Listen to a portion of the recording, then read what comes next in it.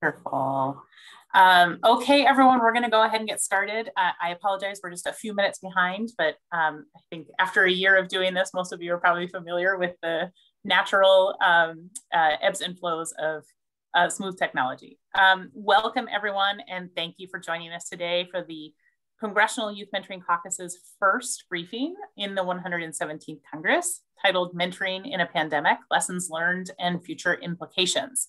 I had the pleasure of seeing the full registration list, and we're a pretty good balance of direct service mentoring organizations and youth serving organizations and congressional staff, which is exactly what we were hoping for. And I'm sure everyone's coming ready to really peel back the layers and better understand what mentoring programs have been dealing with for the last year, how they've adjusted, and what those implications look like moving forward. As you may realize, today's event is sponsored by the Congressional Youth Mentoring Caucus, and we're hoping this is the first of many events and briefings touching on many aspects of the youth mentoring movement, the challenges and successes they're facing and experiencing. So just a few quick housekeeping items before we get started. One, just because of our tech issues today, you might want to set your Zoom settings to see the speaker so that they're enlarged for you, but you can do whatever makes sense for you.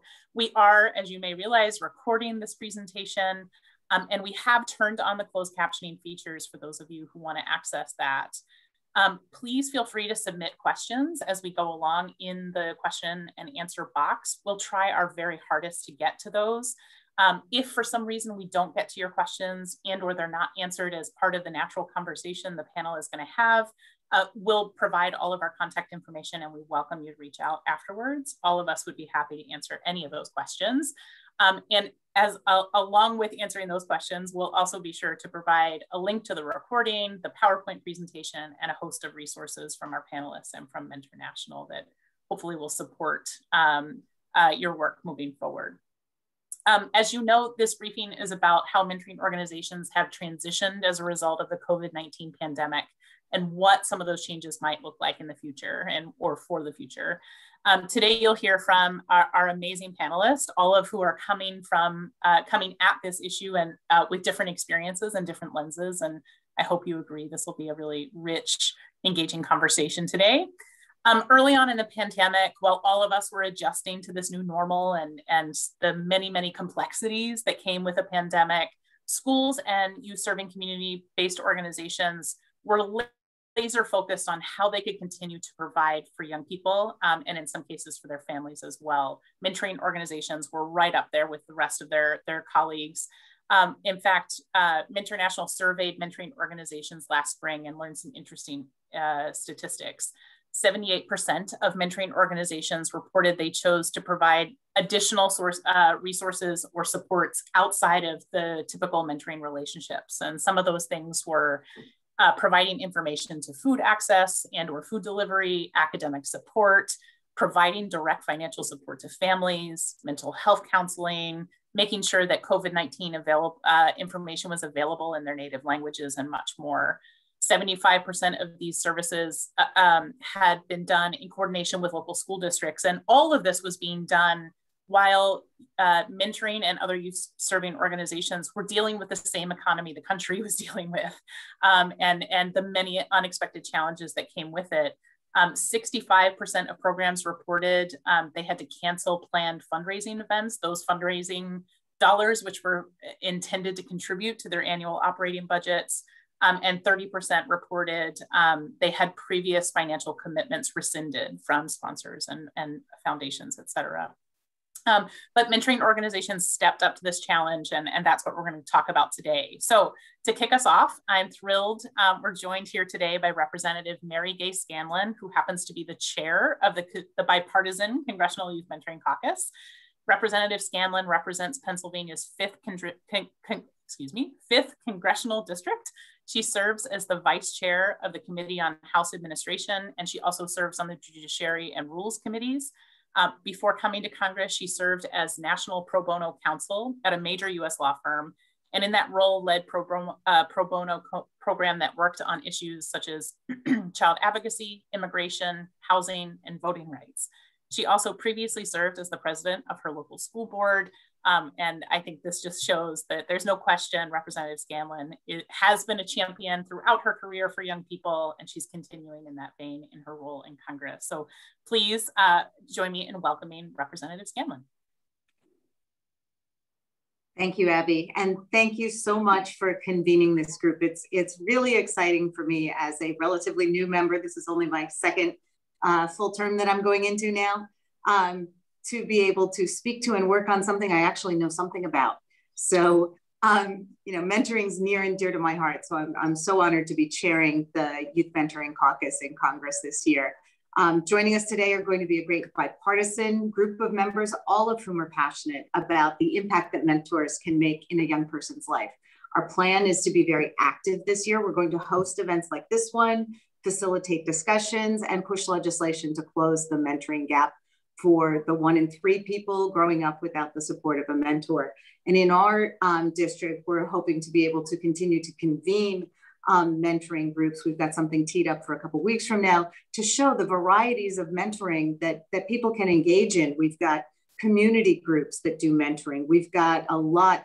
Philadelphia has dozens of sports-based youth mentoring groups. And then there's career and school-based mentoring groups. So very excited about the opportunity to work with all of them.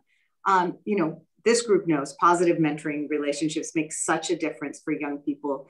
And I'm hoping that more of our colleagues in Congress will join us as members of the Youth Mentoring Caucus so we can build even more support for this movement. If people want to reach out to our office, Faith Wilcox is going to be the point person in my office for the caucus and for our activities. So please reach out to Faith. I mentioned that mentoring is near and dear to my heart. For 15 years before coming to Congress, I created and ran a career development and mentorship program at Constitution High School in Philadelphia for young people who were interested in civics and the law. Now that I'm here, I've transitioned to running a congressional youth cabinet for more than 60 civically engaged high school students in my district. In fact, we are meeting this evening. So, you know, we often talk about mentoring in terms of the benefits to young people, but I find what surprises so many adults about mentoring is the emotional satisfaction and the learning that they do as a result of participating in a mentoring program. You know, before the COVID-19 pandemic started, we know that about 9 million young people lacked meaningful connections with adults outside their homes in the US. This past year, of course, has been extremely challenging for kids and young people, and I'm really concerned about some of the statistics we're starting to see about mental health and the social isolation and stress, the impact that it's had on our young people. You know, they're facing academic learning loss, mental health struggles, lack of job opportunities. It's a lot for our teens and young people. So, you know, we have seen our local organizations step up and try to work more with virtual mentoring, and there's some great opportunities. Our Congressional Youth Cabinet has a group me channel that they communicate on, and they've been able to organize things in our region, such as food drives, which are outside and socially distanced. They give me advice on legislation when we're in the middle of votes. And on January 6th, they actually were feeding me information about what they were seeing going on outside as I was locked down in my office. So there is the opportunity for connection online. It has been difficult for many young people. My district in southeastern Pennsylvania includes parts of the city of Philadelphia, many of our kind of post-industrial cities along the Delaware River that are pretty blighted in terms of economic and education opportunities. But then it also includes some very wealthy suburbs. So it's an interesting district to try to address the needs of a lot of different people. But we saw early on that even though we don't have the rural broadband problem of not having, you know, any connectivity, we have a lot of homes where people simply can't afford to get online. So that's been a big challenge. And that's something we're trying to address with bills such as the American Rescue Plan, which has just passed and has so much in it for the folks that we're trying to reach through mentoring programs, whether it's the child tax credit, which has the potential to cut child poverty, or the money being sent to K through 12 schools. learning loss, I mean, the potential to provide some remedial learning opportunities over the summer, and also extending connectivity, which is so important in a world, you know, we see the K-shaped curve directly in how it's impacting young people. Because if they can't get online to learn, if they can't get online for health needs, if they can't get online to apply for jobs or apply for, you know, post-secondary education, that kind of thing, then they're going to be behind the curve permanently. So we've got a lot to do in that arena. And of course, food insecurity. That's a huge issue in my region. And that's why we focus so much on food drives and getting food out there for people. So a lot going on, but so many of these issues have been exposed for what they are and give us the opportunity to address them. So through mentoring, I hope that we can really bring along the next generation, because their ideas and their energy are so needed. And I'm looking forward to working with this group as we do that. So thank you, Mentor, for your work in getting this briefing together today. And thank you to all of our panelists for sharing their knowledge. And I'm looking forward to a great discussion. Thank you so much, Representative Scanlon. We are thrilled to have you chair this caucus, and even more pleased to have you championing these issues for us in your positions. Thank you very much. So let's get right to it. I'm going to pass the mic to our host and facilitator, Dudney Silla. Thank you very much, Abby. Thank you, everybody, for being a part of the session today. My name is Dudney Silla, and I'm the Program Director at Mentor National. It's great to be here with you today and to have this conversation about something that's so important for our young people. I'd especially like to thank the congressional staffers that took the time out of their busy schedules to learn more about the mentoring movement and this critical juncture that providers are now facing. As a result of the COVID-19 pandemic, providers have had to significantly pivot in order to continue their quality of service. Programs have reported that some of the most common challenges are fundraising and operations due to cancellation of events and adjusting to virtual, mentor recruitment and engagement, supporting matches, connecting and communicating with mentees. Young people and families are facing many significant challenges, such as lack of access to food, housing, or job security. There are also issues around privacy laws and program policies that do not allow for communication outside of the program, and even outright suspension of programs. Youth, family, and volunteers have found barriers to continue services due to lack of access to technology, adjusting to virtual learning, financial hardship, food and housing insecurities, and feelings of anxiety, stress, isolation, and boredom. Our panelists today will help unpack these challenges further and give their perspectives on what this all means for the future of the movement. So here's how the next hour or so will work. I'll introduce our panelists, who will each have 5 or so minutes to talk about their work in this area. After the panelists finish presenting, I'll ask them a set of pre-selected questions. Then we'll open up questions from the audience if time allows. Again, feel free to use the Q&A feature to pose questions as they come to you throughout today's session. And so it is my pleasure to introduce our expert panelists for today's briefing. First up is Dr. Michelle Kaufman. Michelle Kaufman is a social psychologist by training and an assistant professor in the Department of Health, Behavior, and Society at the Johns Hopkins Bloomberg School of Public Health. Her research focuses on how social factors contribute to health outcomes, particularly from vulnerable populations. She has worked all over the world, particularly in sub-Saharan Africa, South Asia, and urban parts of the US, to understand and eradicate health disparities. She currently serves as a principal investigator for grants from the National Institutes of Health, exploring how the intersection of digital technology and mentoring can improve health outcomes for young people in large urban settings in the US. She is a leading researcher in the effectiveness of e-mentoring and has been advising mentoring programs internationally on best practices in e-mentoring, particularly during the COVID-19 pandemic.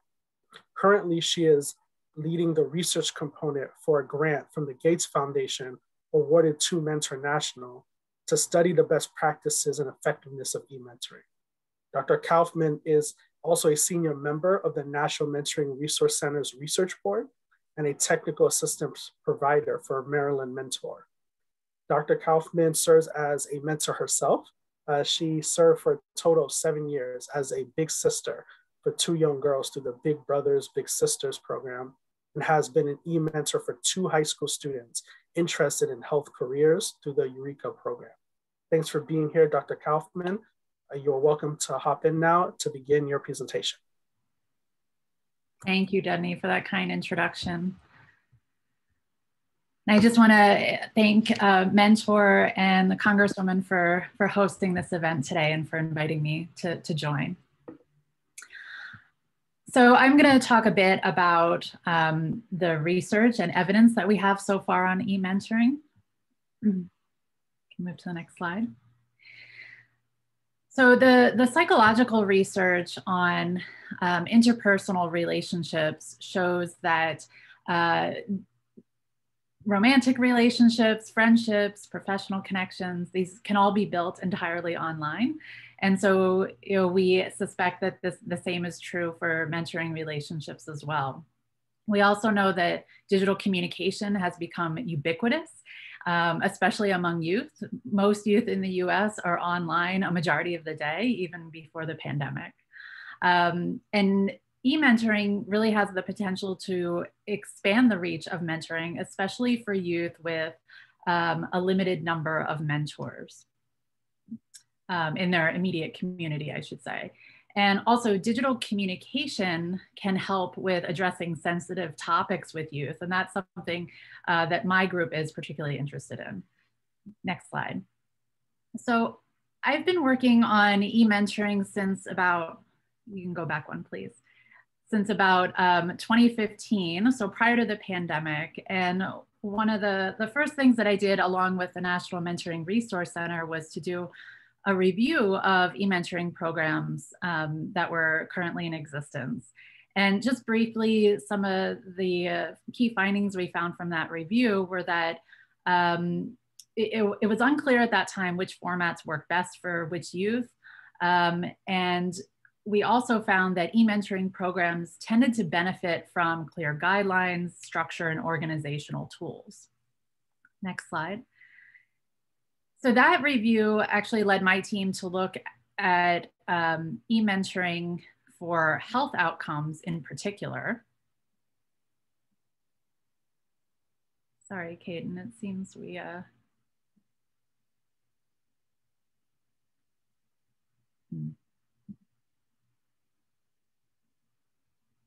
There you go.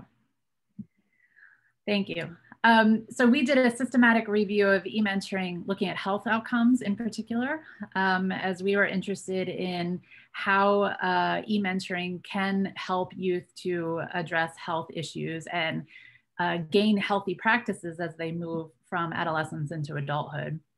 And so we found that a lot of the existing e-mentoring programs, whether they were apps or digital platforms that were focused on health, were being used with the youth with existing health conditions. So for instance, youth that had experienced organ transplants or had juvenile idiopathic arthritis. And a lot of these health-focused programs were really using e-mentoring to reach youth who are challenged by in-person models, either because physically they have challenges that do not allow them to meet with a mentor in the community on a regular basis, or they are in need of a mentor with a shared life experience, such as an organ transplant, and so might not have a mentor readily available in the communities where they live. We also noticed that e-mentoring had not been tested with a health promotion context or for youth more broadly. Next slide. So these two reviews led to Mentor putting together the elements of effective practice for e-mentoring. And in this document, we share the best practices for program implementation around e-mentoring, screening, training, monitoring. And this document's nice because it highlights the work of programs that are on the ground doing the work, including I Could Be in Cricket Media, which are on our panel today. So that was all pre-pandemic. And when there was some interest in e-mentoring, you know, prior to the pandemic, but it seemed that as soon as COVID-19 hit, many mentoring programs had to be interested in e-mentoring to some extent out of necessity because of the social distancing guidelines. And our team did a study very early on in the US epidemic where we met with mentors in online focus groups to find out how they were adjusting to this, to the pandemic and making sure that they were consistently meeting with their mentees. And we found that mentors really needed resources regarding creative activities to do online. They also needed guidance on what is developmentally appropriate, and also privacy for youth, particularly those that are in shared living spaces and might not have access to privacy. Next slide. So that research, and I know a lot of programs took some of those findings and adapted their programs accordingly. But that also led to a project we're currently working on with funding from the Gates Foundation that's been awarded to Mentor. And I Could Be and my research team are collaborating with them on this, where we are trying to find out what mentoring programs need to be ready to take on e-mentoring. So what sort of technology, structures, what sort of new training materials are required for them to efficiently and effectively move to e-mentoring. So that's research that's ongoing. We will also be looking at I Could Be's data from their platform to look at the effectiveness of e-mentoring on social capital and related outcomes. And that research, those results will be available later this year. Next slide. Another study that we actually just started in January of this year with funding from the Bloomberg American Health Initiative is to do a pilot study of a peer e-mentoring program being run by Upstreet based in the Pittsburgh area. And they do team mental health related mentoring all online. And so we will be doing a pilot study to see whether that does in fact reduce depression, anxiety, increase healthy coping, et cetera, among these young people. Next slide. And finally, over the last several years, my team has had funding from the National Institutes on Drug Abuse to develop an app for mentors primarily to address sensitive health issues with mentees. So being in a school of public health, we're focused on health outcomes for youth, and in particular, drugs, sex, and violence. And so these are all topics that are very difficult for adults to have conversations with youth about. But we found that youth tend to open up more when it's in a digital space and they can text and have conversations about these things rather than in face-to-face interactions. And so this app is meant to facilitate those difficult conversations between mentors and youth. Next slide. And so finally, I just want to mention a couple of research ideas that my team is pursuing right now. One is we need a randomized controlled trial to look at the impact of e-mentoring compared to both traditional in-person mentoring or no mentoring at all. And so I've been in partnership with the Institute for Educational Leadership pursuing funding to do a large study using a randomized controlled trial design. And then finally, with programs such as I Could Be and others who have established mentoring relationships that are all through text-based communication, we now have the capability using computer science techniques to look at the characteristics of those online e-mentoring relationships and determine what are the features of those relationships that lead to successful e-mentoring. And so that's another area that we are pursuing in regards to funding so that we can use computer science to learn more about these e-mentoring relationships. Next slide. I just want to acknowledge my research team and also my mentors, because this is certainly not something that I do alone. And you have my contact information. Thank you.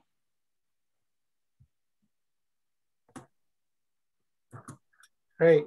Thank you so much for sharing, so much great information with us, Dr. Kaufman. That was great. Next up, we have Laura Woodside. Laura is Cricket Media's SVP of Education Products. In this capacity, she oversees the development and operations of several global online collaborative learning products, including their e-mentoring product suite. Laura is passionate about educational equity with her team, and with her team strives to deliver experiences that harness technology to equalize opportunities and change lives for children around the world. She is a published author, an expert on e-mentoring and children's literacy development. Prior to joining Cricket Media, Ms. Woodside served as a Title I classroom teacher for over a decade, achieving National Board Teaching Certification and a MS in Reading Education from the Johns Hopkins University. She lives with her family in Brookville, Maryland, and we're so thankful that you could join us today, Laura. The floor is yours. Thank you so much, Dudney, for that kind introduction. It's really a pleasure to be able to be here and be able to present to you all today. I think I've passed host back to you, Caden, so you can share the slides. But I just want to start by telling you a little bit about who Cricket Together is in our e-mentoring program, and then take a step back into who we were before the pandemic, how the pandemic has really changed how we have functioned, and how we interact and how we served during this time. So the first slide is really going to show you what our mission and vision is. So this is something that we have been doing since the 1990s. Our mission is really to connect, support, and sustain e-mentoring relationships, one-to-one e-mentoring relationships, primarily with 3rd to 5th grade classrooms, but we've also expanded to do 6th to 8th grade, and really empower kids to unlock their academic and personal potential. And what we're trying to do is use e-mentorship to expand opportunities for kids, to say, hey, we can overcome geographical barriers that you don't necessarily have mentors in close proximity to you. We can overcome time barriers through e-mentoring. And so this has really been our established focus for the past many years. And our program functions as an asynchronous mentoring program, which means that the mentor and mentee don't even need to be online at the same time, which makes it for a flexible implementation that allows us to get a wider pool of mentors and more folks who are willing to participate and really mentor the next generation. Next slide. So before the pandemic, we were really focused on school-based programming in Title I schools. That means all our schools have 50 to 100% of our students are on free or reduced meals. We were focused really on 3rd to 5th grade classrooms, and our model was we partnered with corporations, corporate sponsors, and they would provide the funding, and then their employees would serve as the volunteers, and we would match them one-to-one with students in our fully digital, safe and secure platform that has curriculum that would kind of prompt conversation between mentor and mentee, heavily academic-based, but also social emotional support. And these relationships would last for a full academic year. So that's how we were functioning kind of before the pandemic. We had over 1,000 matches going smoothly inside of our platform. Next slide, Caden, then the pandemic hit. And what we experienced was that 49% of our students had a fairly smooth transition. They had e-mentors. They were able to continue. They had devices and they had that connectivity at school. And so it was actually terrific for them. You see the quote on your screen because they were able to have the continued support of an adult in their corner through this transition to home learning and all of the upset. But the majority of our students, 51% of them, didn't have devices, didn't have connectivity. So not only did they disconnect from their teachers and their school setting, but these students were also all disconnected from the e-mentorship that had really become part of their support network. And so it was very difficult when the pandemic first hit and that connectivity and those devices were not available for the majority of our students. Next slide. Now we are a year later. So where are we with our school-based programming?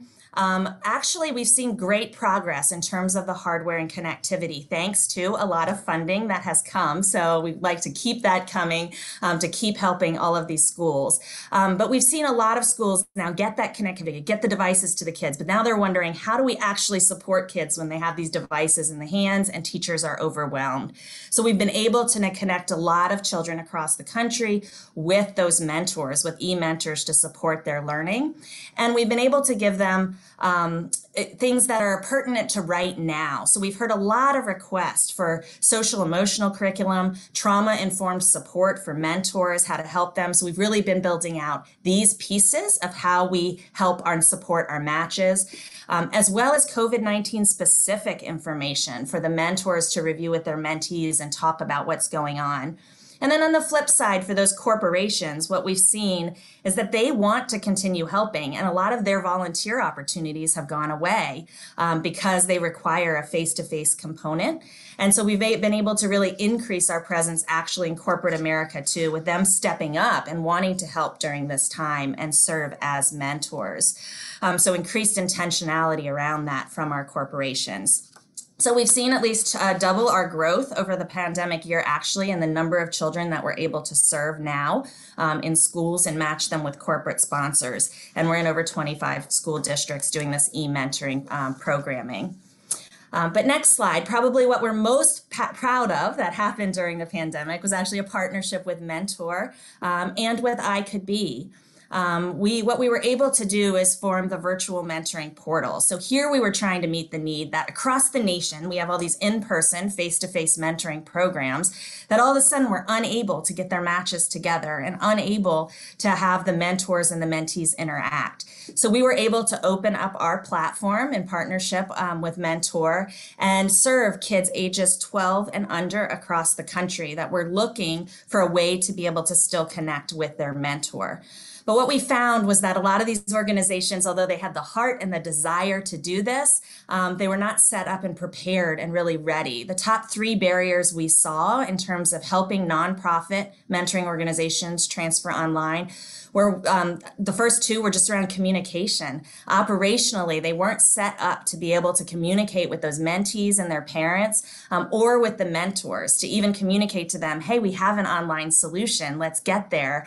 Those communication channels were very spotty and not set up. And then overstretched staff, these nonprofits and their budget struggles over the past year. So we were able to get 23 organizations on board, some of them listed on the bottom right hand of the screen.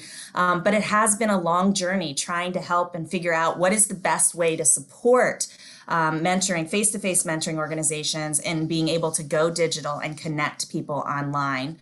But a positive piece of this that we've experienced with the nonprofit mentoring organizations is people have gotten really creative and in using different forms and types of mentoring. So no longer are we just school-based, we've expanded into this community-based field a lot, really working on after-school model. There's a lot of need for activities for kids after school now, and mentoring is great. And expanding to really doing some cross-age mentoring, high schoolers with elementary students, and also engaging senior citizens who right now are also isolated and really looking for an opportunity to volunteer.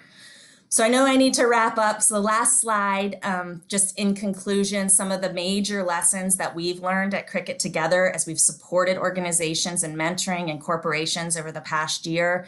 One is that the value of e-mentoring has really been solidified. So this is really exciting to us. I can honestly say 100% of our partners, this is more than 30 corporate partners and all these schools, nonprofits, everyone that we're working with are all interested in keeping e-mentoring as an ongoing part of their solution. Even once face-to-face gets back, they see the value of these additional touch points. So we're working on how do we expand support networks. We're also really looking at second, we've learned that the needs of children under age 13 are different now. There has been trauma due to the pandemic. And so how do we best train e-mentors to deal with this and moving forward? How do we share knowledge around this? Third is we need continued improvement in monitoring impact and speaking the same language across mentoring organizations. And Mentor plays a big role in that. But how do we keep getting the best tools and the best processes in place to do that? And finally, the folks on the call here, I know are all a part of this, but just building that national mentoring conversation and making sure that e-mentoring is a part of that. How do we continue to share that knowledge and experience to continue to improve outcomes for kids, which is the goal for all of us. So thanks for this opportunity to share. And Dudney, I'll toss it back to you. All right. Thank you so much for sharing your expertise, Laura. Appreciate it. Next up is Steve LaRoseliere. Steve is a leading expert on brand purpose, marketing innovation, and how business can be a force for good. With a longstanding passion for mentoring foster kids and an interest in nonprofit work, Steve was on a snowboarding trip standing on top of a mountain in Whistler, British Columbia, when he thought of his 17-year-old homeless foster care mentee who had never left the island of Manhattan, experienced the view or feeling of being on top of a mountain, nor had ever put his feet on a snowboard. This thought initiated the idea for his nonprofit, Stoked. In 2005, he started Stoked with the idea of using snowboarding as a tool to pull city kids out of their daily environment and offer an opportunity to think of themselves in a broader context of the world. The organization has expanded to the purpose of empowering youth living in underserved communities through mentoring and action sports, and set out on a philanthropic quest that has resulted in a presence in 3 cities, partnerships with 21 schools, over 10 million in cash and in-kind donations raised, and opportunities shared with over 5,000 kids over the last 15 years. Stoked uses innovative programming to mentor high school youth and provide them with opportunities to gain experiences and learn skills and tools to transform their lives, and has been a finalist in the Nonprofit Excellence Awards for 2 years in a row, and voted as one of the 100 most innovative businesses in New York. Welcome, Steve. I'll toss it over to you. Thanks so much, Dudney. Thank you to everybody for inviting me to be part of this. I'm a long-standing advocate for mentoring and have been for a long time, and it's great to be in community with people that just care about the future of kids using a very simple technology called mentoring. As my introduction, Stoked, we use the lifestyle and culture of action sports like snowboarding, skateboarding, and surfing to work with kids. The way we do that is that we match them up with mentors. So like pre-pandemic, we matched kids up with mentors, and on the weekends, they snowboarded, skateboarded, surfed, right? Every sport has a different set of life skills. So it's really around life skills with the sports. So snowboarding teaches confidence, communication skills. Snowboarding teaches resilience. Surfing teaches empathy and understanding and compassion. We also had an after-school program where kids learn 21st century skills like creativity, collaboration, time management, and they did that while building skateboards, right? And so we take every bit of part of action sports, extreme sports, and then apply it to kids. We did this in New York, LA, and Chicago. We were snowboarding up until March 13th of last year, and then we shut down, and we closed all of our school programs, and then we went virtual as best as possible. We had our coaches that were working and mentoring the cohorts of kids as best as possible, doing Zoom, and then we finished our after-school program there. As the school year ended, one of the first calls that I made was to Kata I Could Be, and I saw that, and I was very familiar with I Could Be through the mentoring years and our relationship with Mentor, and I saw that they had a partnership with them, and so we started talking about how we could collaborate and work together. And so through this Gates funded program, we started working together. You know, I got my whole team on board, and we started like pivoting towards this model, knowing that like with no end in sight, and I think it's looking a little like there's going to be an end. We may go back to what we did before in September. So we were like we committed to this, like we committed to virtual mentoring. And along with that, because, you know, we're very community minded, in person, like hands-on activities. It's a big shift, but we committed to mentoring. You know, I saw a lot of sports-based youth development programs attempting to continue to serve kids the way they did, but we couldn't because of the complexity of the sports that we do. And so along with that commitment, we also sort of doubled down. Our after-school program is really around career development, career exposure, introducing kids to different mentors in the career field. And so the partnership with I Could Be was just an amazing sort of it fit with us. So the challenges with that was that one is that we had to now go and re-educate our kids as to like what we were also communicating to our stakeholders and our donors. That was like it's like a new challenge.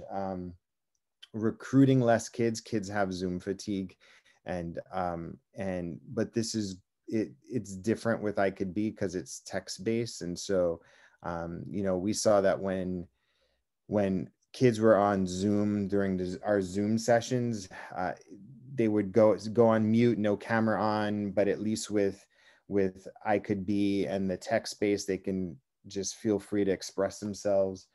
And you know, we've also had to change like how we work and what we do, and which is very different.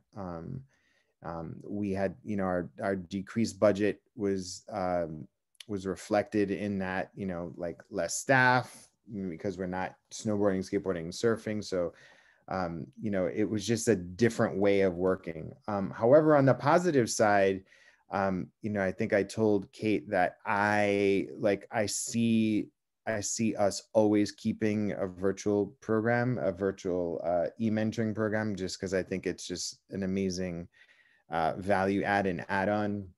We've also been able to monetize our training for mentors.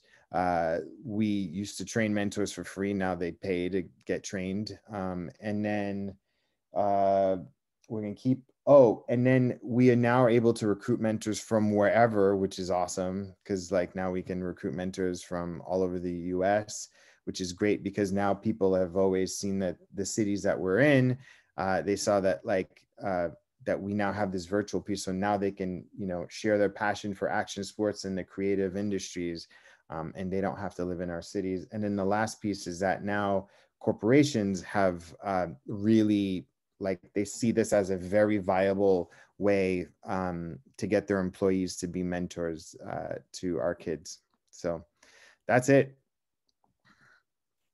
That's great. Thank you so very much, Steve, for sharing that and sharing your experience, you know, pivoting, you know, as a program in this time. So we appreciate you and thank you for all the amazing work that you're doing. And so last but not least, we have Kate Schroff, who will dive into I Could Be, and then we'll close with a few questions and final thoughts. Over to you, Kate.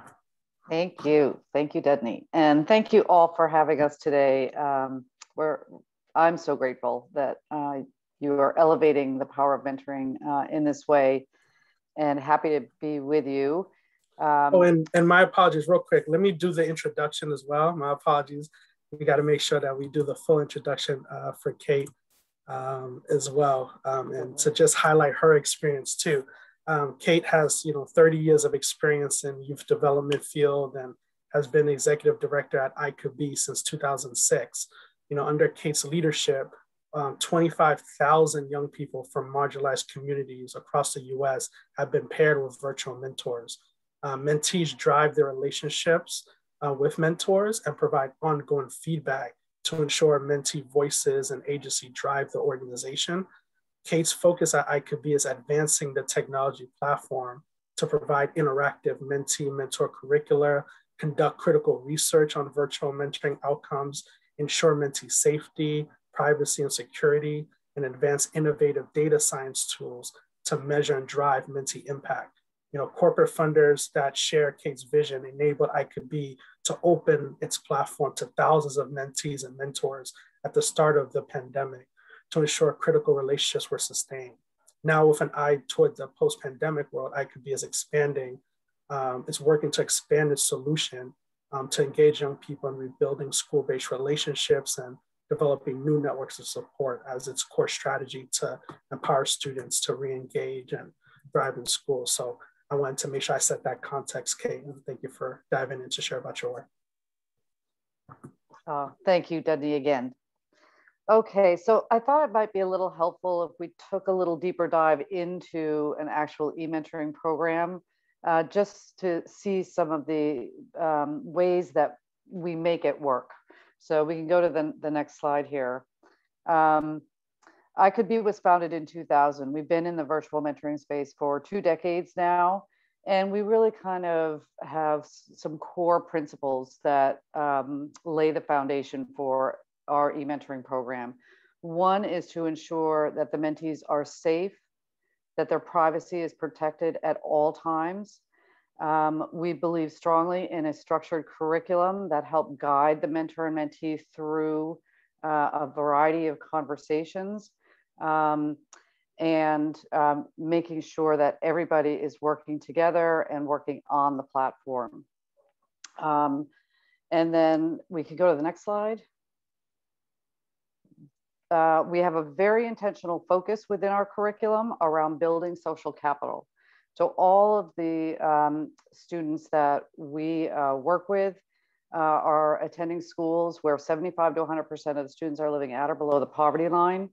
We want to make sure that the mentor and mentee are at the center of a relationship, but that the mentee is learning the skills they need to surround themselves with a web of adult support who can help them reach their academic and future career goals. We can go to the next.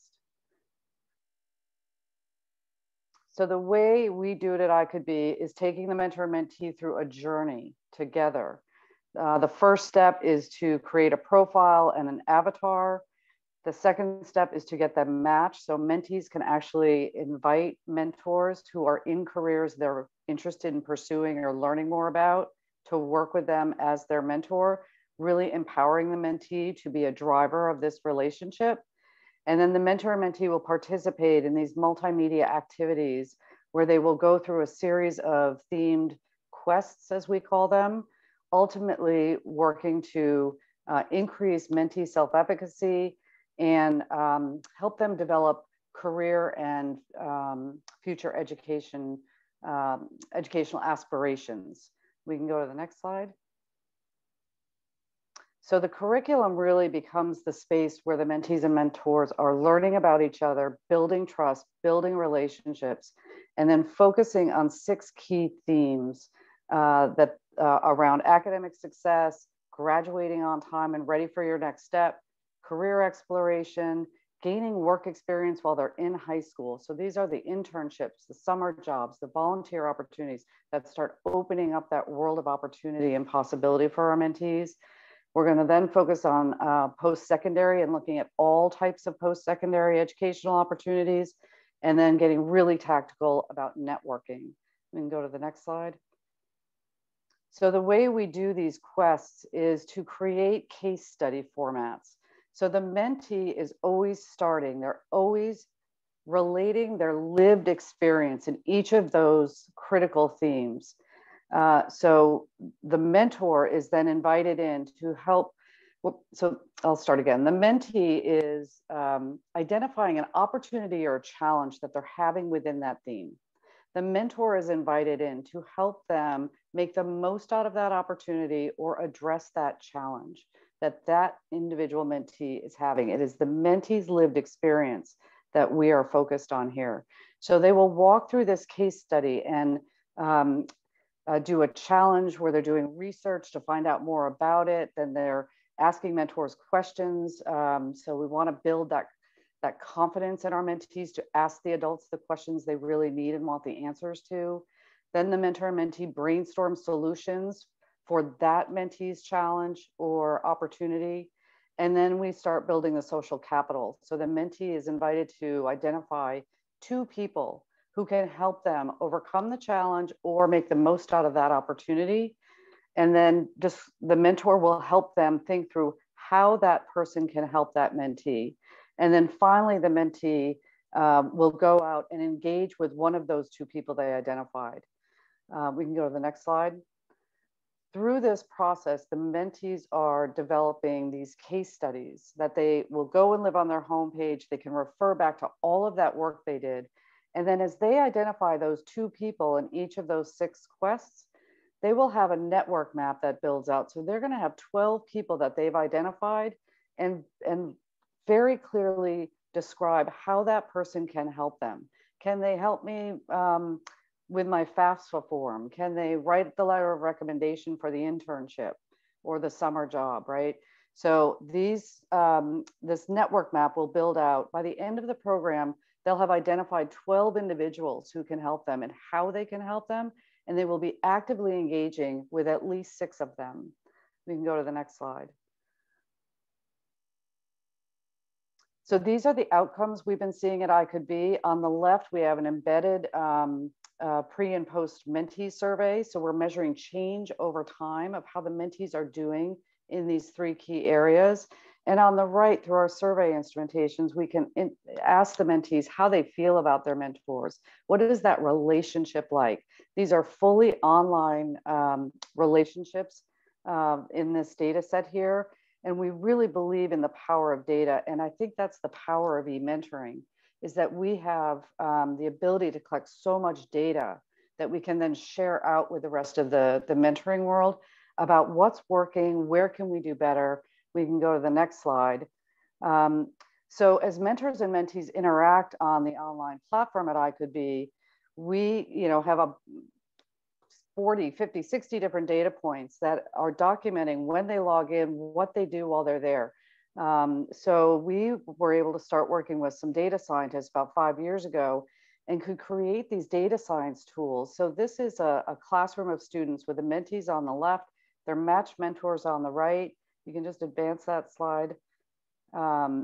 And what we do is look at a very specific set of data points that through this enormous data analysis, we were able to understand that if we focused on these 4 data points, weight them based on the role that they play in getting mentees through the program successfully, we can not only be looking at output data, but we can analyze the data and demonstrate the impact that the program is having on the mentee.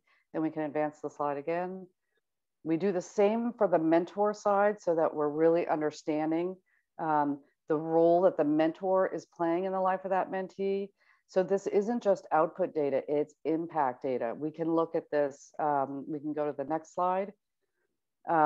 We can look at this weekly, monthly, semester-based, full year-based, and really see, are we having the impact that we intend to have with our mentees? So we then can create these data visualization reports, which are telling us how the whole cohort is doing at every given moment. So across the top, that's our cohort report. Mentees, we can see during this time period, did very, very well. Mentors did very well too, but that one slice of red indicates to us that the mentee attached to that mentor has not heard from their mentor in over 7 days.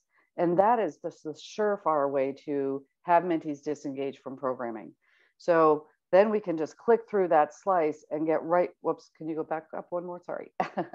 And we can look at the relationship trend line. So for every single mentee-mentor match, we can see every single week of the program what the mentee scores, what the mentor scores, and all of those icons are indicating data points that are filling in the rest of the story about what's happening within that one relationship. So now my program staff, all of our partner program staff, our teachers in the classroom now have the information they need to go and best support that mentee and to best support the mentor. We can go to the next slide.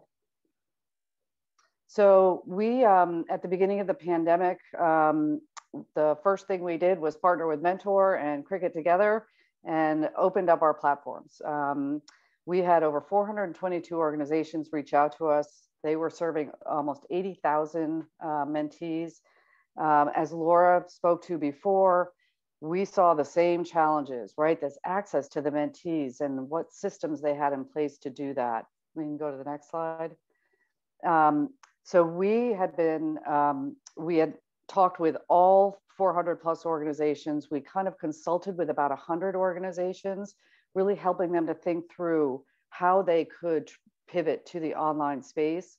Last summer, as we surveyed them and were consulting with them, we had about 82% of the organizations last summer thinking about how do I incorporate e-mentoring into the upcoming school year. For all the organizations that we are currently working with through this school year, 100% are going to bring e-mentoring in as a component of their projects. So we have partnerships in San Antonio where they were meeting 8 times a year. Now they're meeting every week. So for that program in San Antonio, they are upping the engagement exponentially from what their original programming was. This is the power of e-mentoring. So I just wanted to, say whether we are finding kids on mountaintops or on surfboards or learning from home or heading back to school, hopefully really soon, the mentoring field is ready. We need to get our data sets to work. We need the funding. We need you as our champions to ensure that we can reach out to this larger community and make sure that every child who needs a mentor can have one. And the combination of our in-person and our online programs. And thank you, Mentor, for providing all of us this safe space to collaborate and share funding and share research and share resources. This can be a real game changer. And I just want to thank you all for your time today and for your commitment to mentoring.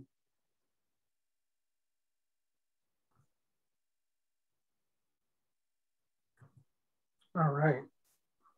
Thank you so much, Kate, for that presentation. 1 second. Thank you so much for that. And thank you to all the panelists for sharing your expertise on everything. We had one great question that popped up in the Q&A box, and I think that relates to the final question I have. And so if everyone wants to share one thought, but thank you, Daniel, for talking about, the growth of connection among volunteers. And, Laura, you had a phenomenal answers in there around a lot of networking that's happening around eMentor, sharing their experiences as they dive deeper into this new world. And I think that's a great example of the question that I have for the panelists, which is thinking about the future, thinking about the next steps. Now that we went through this whole experience, there's so many questions around what are the opportunities that have emerged from this experience? What changes do we see as permanent now that we've had this experience of seeing the value of virtual mentoring? Thinking about how we fund this new work, especially if we're doing more hybrid opportunities, all while making sure that our kids both have an engaging and safe experience. And so what I want to do is just sort of allow each panelist to share your thoughts about what you see as one important thing to embrace or to think about with the future and the next steps of integrating e-mentoring into our mentoring strategies and ways of connecting with kids in general. And so you can either touch on an opportunity you think about, what you think are permanent change now that we've gone through this experience, how we might fund this work. But I want to just give everyone sort of a final thought around the future of this work. Hi, Yeah, so I think one interesting thing, I mean, is really around shifting career opportunities for young people and using e-mentoring in order to do that. I think like an interesting insight that I found is that like a lot of industries, traditional industries where they don't have a lot of diversity, are now looking at e-mentoring as a way to engage and create a further pipeline for young people in those careers. So it's less about like, you know, that particular company benefiting from having a volunteer opportunity. It's more about like, how can we use e-mentoring as a way to like change what the next future talent and leaders look like? And I think that's a really big opportunity that I'm excited about. So great. Thank you so much, Steve. We'll go around the horn. Sure, I'll jump in. Great answer, Steve. And I would just say, I think there is so much need for mentorship across our country. And I think what this has opened a lot of people's eyes to is the fact that e-mentoring can be part of the solution. We need to widen the mentor pool. We need to make mentoring more accessible across our country. And we really have that opportunity now. I think during the pandemic, people have realized that we can connect digitally. We can support children in this digital atmosphere. And I know Kate and I used to do a lot of work just to explain to people what e-mentoring was, and that, yeah, you can really impact kids online through this type of a connection. But now that that has been realized, I think we need to open the doors and we need to find ways to really get the word out so that we can get more mentors and get more kids really under the mentorship of a caring adult.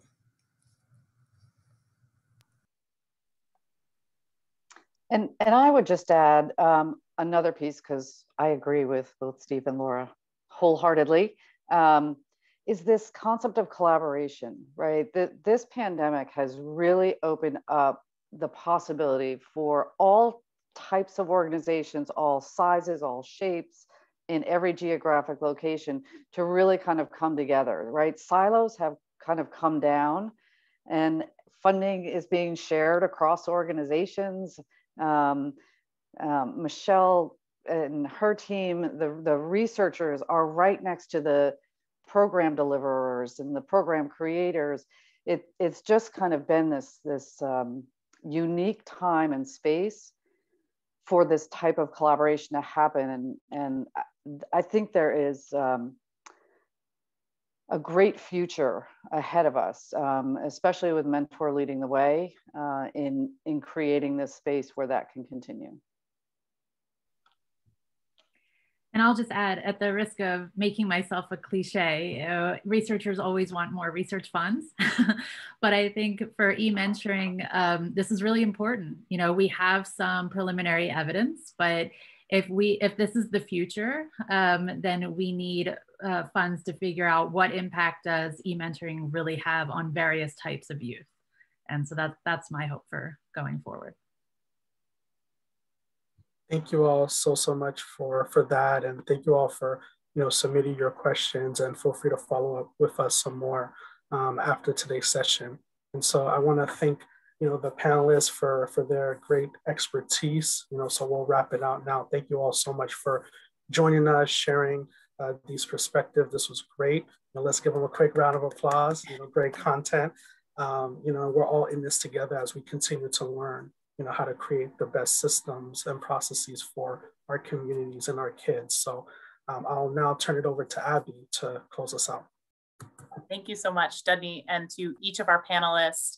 As it's a year on and we're still going over time. That is just the nature of virtual conversation and panels like this. We didn't want to cut any of our panelists off. So we didn't get to as many of the questions as we hoped, but I hope you all agree it was still a very engaging and very enlightening conversation. I think this should be the start of many of these conversations, because there's just so much here to unpack and to figure out how to set ourselves up for success to continue to build on what has been learned in the last year.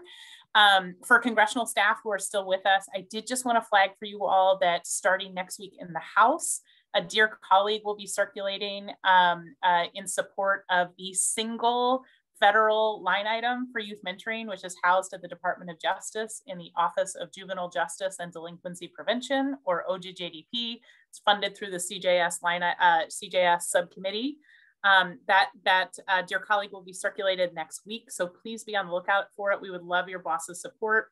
And if your bosses aren't yet on the bicameral, bipartisan Congressional Youth Mentoring Caucus, we invite you to join. Faith Wilcox in Rep. Scanlon's office is the contact. I think I dropped her email into the chat box.